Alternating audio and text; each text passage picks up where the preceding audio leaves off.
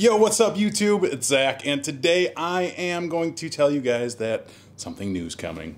It's a new computer build. Check that out. Look at all this fancy stuff. We're building a powerhouse right now.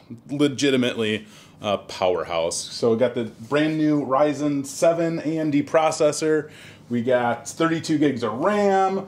We got the 6 gig GeForce GTX 1060 video card.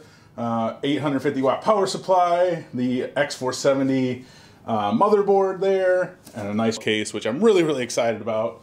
Came with a bunch of fans, crazy colored fans. The RAM lights up, which is insane to me.